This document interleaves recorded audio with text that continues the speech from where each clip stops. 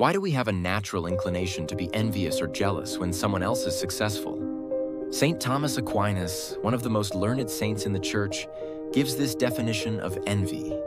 Envy is an irrational anger of the success of others. An American novelist, Gore Vidal, has a great characterization of envy. He said, "When a friend of mine succeeds, something in me dies." By human nature, we compare ourselves to others.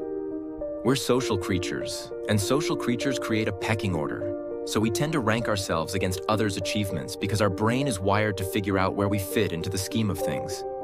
In Dante Alighieri's Divine Comedy, the envious are depicted in purgatory as souls who are deprived of sight and huddled together like blind beggars.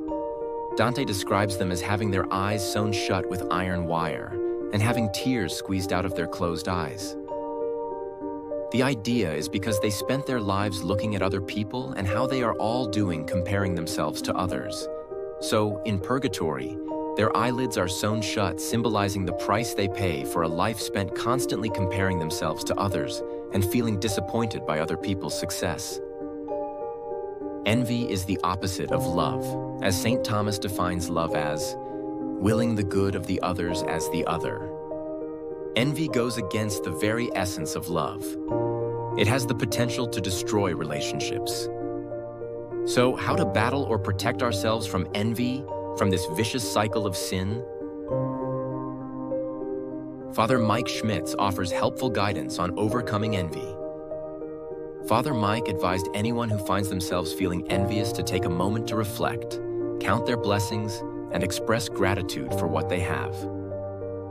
Catholic Encyclopedia says envy is sorrow, which one entertains in another well-being because of a view that one's own excellence is in consequence lessened. The idea that someone else has something means I have to have less. Like the story of King Saul, we know that he is anointed by God, chosen by God. He was going to live his kingship at the end of his life. As David even said, "I'm not going to strike down the Lord's anointed." Yet Saul couldn't see David's ascendancy. David's blessings didn't take anything from him. The people around you, their gifts, their skills, abilities, the extent or degree to which they are loved, doesn't take away your gifts, your skills, or the degree to which you are loved.